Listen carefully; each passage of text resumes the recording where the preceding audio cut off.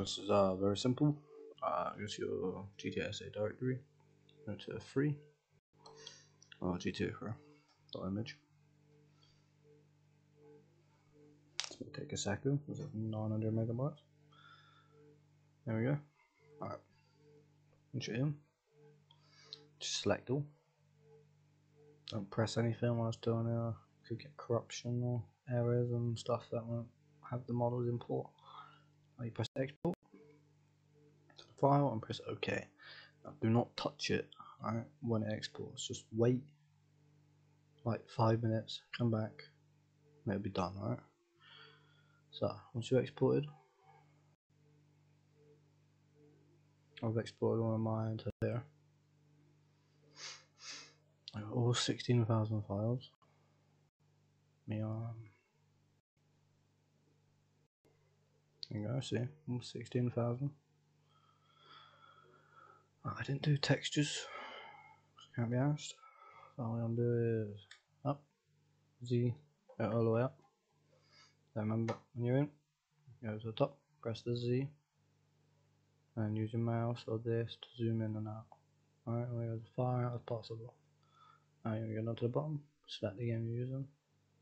Yeah, so remember to download the plugin, otherwise this ain't going to work. Just search up DragonFF on for Blender on Google. It'll come up. Now go to the games directory, San Andreas, and then to the folder you put all your DFFs to. So SA files, accept. And now select the area, so I'm doing Grove Street. And press skip LOD. I'm just going to leave it for now. Press import.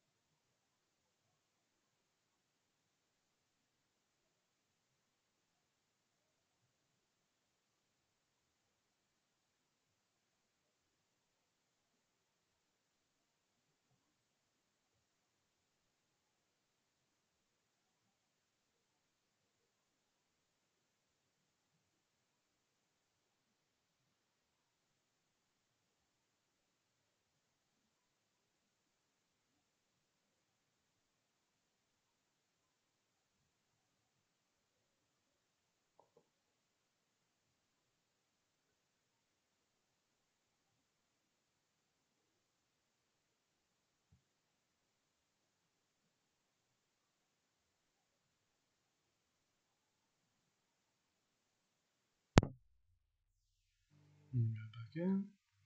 As you can tell, I got Grove Street. If you want the textures, pretty simple. I don't know if I told you guys how to do this last time. Just have got the whole area though. There's Grove Street. Come out of this. If you want textures, go to image, magic txt, sorry. Go to tools, mass export, GTA. So go to the games directory, and then dump all your textures to. And select the folder and then just press export with texture names only. When I export, this will take a while, so just obviously go AFK and come back. Yeah.